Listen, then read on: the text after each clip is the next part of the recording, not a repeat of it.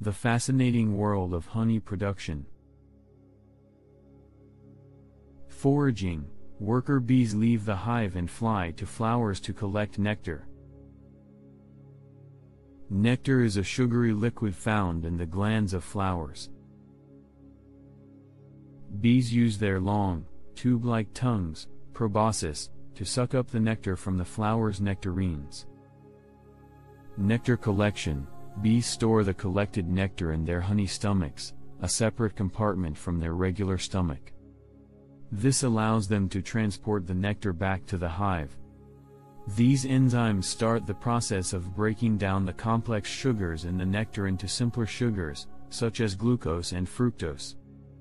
This enzymatic action helps to partially digest the nectar and also reduces its water content. Honey regurgitation. Back at the hive, the worker bees regurgitate the partially digested nectar into the mouths of other worker bees. The nectar is passed from bee to bee, allowing the enzymes to continue breaking down the sugars. Evaporation and ripening. The bees spread the nectar in the honeycomb cells. They fan their wings to promote air circulation within the hive, which causes the excess water in the nectar to evaporate. This reduction in water content is a critical step in transforming nectar into honey. Bees continue this process until the nectar's moisture content reaches around 17 to 18%. Capping. Once the moisture content is reduced to the desired level, bees cap the honeycomb cells with beeswax. This sealing prevents further moisture absorption and protects the honey from contaminants. Ripening and maturation.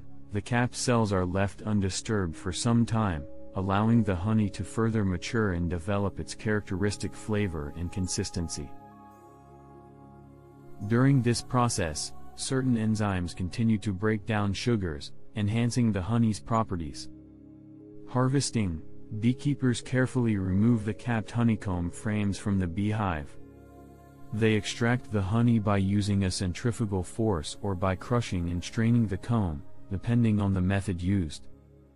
Filtering and bottling. The extracted honey may be filtered to remove any remaining impurities or bits of beeswax. Once filtered, the honey is ready for bottling. Enjoyment. The final product is the delicious honey that we use for cooking, baking, and sweetening various foods and beverages.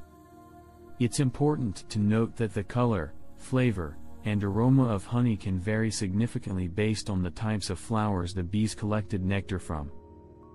Different floral sources result in different types of honey, each with its own unique characteristics.